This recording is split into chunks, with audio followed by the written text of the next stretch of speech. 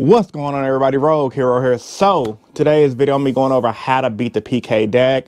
Also, I'm bringing back my green screen for this video. Let me know if you guys like it and if I should keep it. If not, I'll cut the green screen for the next video. I haven't used the green screen in a while, so with that being said, let me know.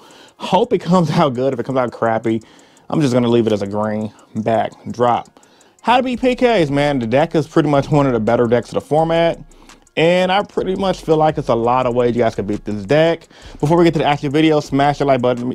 Make sure you get to 500 likes. Also, if you guys are new here, subscribe for more. Phantom Knights. What's the main goal of this deck right now? Essentially, the main goal of the deck is, for you guys that do not know, it wants to set up the new engine with the adventure tokens to make the Griffin for the Omni Negate and go into Scythe Lock. So the whole main goal is essentially Omni Negate, Scythe Lock, lock you out of your turn, OTK you want to follow up. So, I mean, I got a concise list of things to beat this deck. The main way you guys are going to beat this deck in general is specifically just by trying not to get Scythe Lock. And you can do things by having the Cosmic Cyclone, hitting the Scythe during the draw phase and or standby phase. Personally, I would hit the Scythe with the Cosmic when they are going to do DPE, so that way when they call DPE to Scythe you, you can chain Cosmic and you're good to go for the follow-up turn. Because once they get rid of their DPE to try to Scythe Lock you, and if you have an out to that, you can stop it. Other main ways this deck revolves around beating people if they cannot Scythe Lock you is through the Phantom Knight engine by setting up multiple negates with the Phantom Knight trap cards. And then, like they said, they got access to Access Code, Talker, AA Zeus. This deck has been a nail in my coffin for so long. And like most players, I've come to a realization it's probably one of the better decks in format. So, off the rip, number one way to beat this deck, Artifact Landseal. You guys can beat it by just lancing during the standby phase. That's what I would do if I'm playing against this deck. I would personally wait till they set up board to land, so that way a lot of the times they can just set the graveyard up. You activate Landseal on the summon, so that way they don't try to go into multiple special summons to try to banish out of the graveyard and go for their plays. If you do Landseal them, unfortunately they can still PK lock you, which is why Cosmic Cyclone, like I mentioned at the beginning of the video, is really solid for the matchup. Also, like I mentioned in my last week's video with just heroes in general, Super Poly. Like if you guys are running decks that can afford Super Poly is really good. Hitting during a draw phase, hitting DPE and Rusty, bring out a Starving Venom is really good as well. Considering PK deck does a lot of targeting because they have an XYZ monster that targets one on both fields and destroy it, similar to DPE. While DPE doesn't target, it does do non-targeting effects. But they also have the Phantom Knight trap card that does targeting. And they also link summon a lot. I thought to myself, why don't people run the Thanos Dragon? If you guys don't remember what Thanos Dragon do, when your opponent link summons, I think you draw times the link rating, times the amount of link monsters they have on the board plus 1. So as soon as they go for the link monster, bring it out, you draw 2, pit back 1. Then every time they target your cards, you can discard a card of your hand to negate. Now, that's extremely good, specifically due to the fact that if you have Thanos Dragon, you can guarantee to negate their Phantom Knight trap that targets one to negate the effect and stop it from attacking.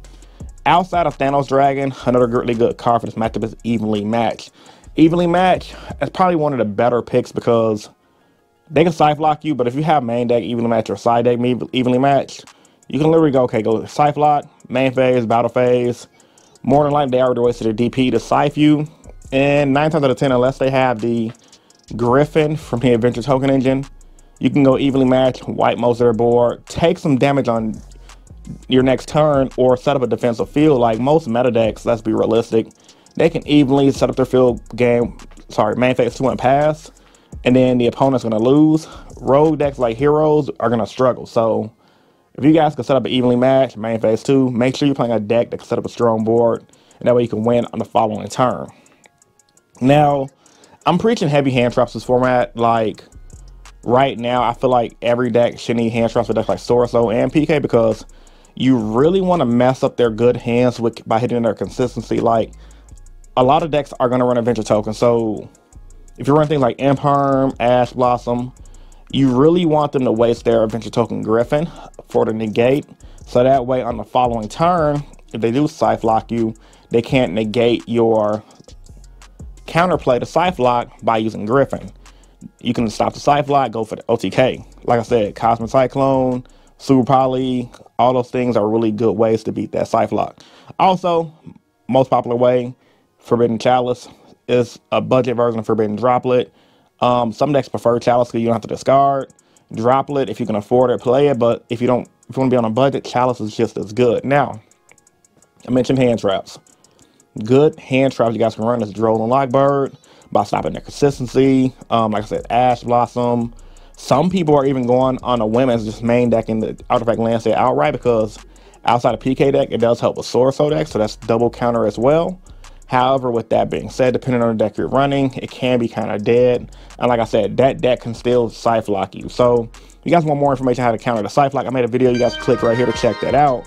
However, with that being said, PK is not, it's such a simple deck, but it's simple to the point where it's really good. But it's not really that hard to beat when you look at the options in the meta that we have. Now, yeah, the deck is really good, but if you're running heavy hand traps to slow them down, for they won't make them best optimum board, like getting rid of their adventure token Griffin. If you're running things like tech, like Thanos Dragon, and stop their targeting, you really shouldn't have issues with this deck, depending on what deck you're running. Also, fun fact, Thanos Dragon can help out against Sword Soul. I've been kind of thinking about teching Thanos Dragon against Sword Soul. However, I just couldn't fit it in my side deck. It's one of those cards like you can run it, and it's not gonna automatically help you win, but it can give you a better matchup depending on the deck that you're playing against, if that makes sense. Outside of the Scythe Lock and just the PK engine being really good, like I said, that deck does have access to AA Zeus. Something I forgot about until my boy Tony showed me the spice with his build, so shout out to you, bro. AA Zeus is a hell of a card. So you're gonna need, like I said, I mentioned Chalice earlier, I mentioned Droplet. You're just gonna need ways in your main deck to out AA Zeus, because once you get past the onslaught of the Venture Token Engine, the back row that counters a lot, you're gonna run into AA Zeus if they start losing. And you guys already know AA Zeus can double chain. So if they build upon AA Zeus, which they can build to the point where they can use this effect twice, they can effectively board wipe twice. So most meta decks shouldn't have an issue with that. Like Sword Soul could bounce it back with the Tingy engine. My hero deck kind of has an issue with this. Like rogue decks will have an issue with this. Decks that can't recover as fast and accumulate in the field as fast. However, things like Book of Moon is a good tech. Like I said, Forbidden Chalice, Forbidden Droplet, if you guys got those. Outside of that, because if you evenly match them, they can make that and still kind of have a way to victory. Regeki Dark Hole, Lightning Storm, things like that will definitely help you.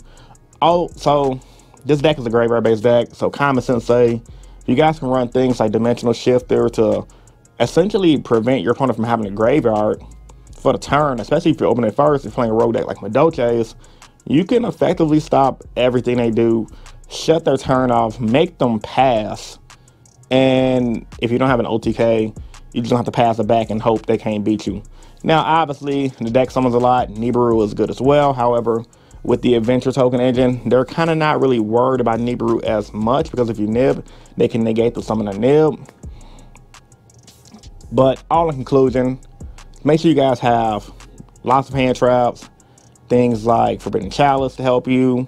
Ghost Ogre is good as well. Not so much for the PK engine of the matchup. However, it's really good to stop the Adventure Token Engine. Like my main deck lineup right now is 2 Ash, 2 Ghost Ogre, 2 Imperm, and an Effect Veiler alongside my 3 Droplets. And I think any kind of hand trap lineup like that, no matter what deck you go into, it's going to be really good for all of the meta, not just PK, because you kind of want to try to open up a hand of double hand traps, right? So if you open up a hand of 2 combo pieces for your main deck, Ghost Ogre, that's like an Ash Blossom, off the rip, you can stop the Adventure Token Engine by hitting the Ghost Ogre and the continuous spell. You got an Ash Blossom to slow down the PK engine, and then on your follow-up turn, they're going to probably make a mediocre board and pass. On your follow-up turn, your main goal is going to be try to OTK or establish your powerful board so they can't beat you. So yeah, man, this is pretty much how to beat PK in detail. Thoughts and opinions or anything I missed, I'm going to leave it for you guys, so let me know in the comment section down below. Also, before you guys leave this video, make sure you guys check out the description down below. I have discount codes for tradingcardmint.com, save 7%. I also have discount code for Imperium Duelist, saving 10%. And also, you guys can check out my TCG player to purchase more Yu-Gi-Oh products to support your boy. All right, it's your boy Rogue Hero with How to Beat PKs. Let me know how I did in the description down below. Let me know if you guys like this green screen backdrop. And I'm signing out. Peace and stay innovative. Deuces. You guys have a great rest of your day.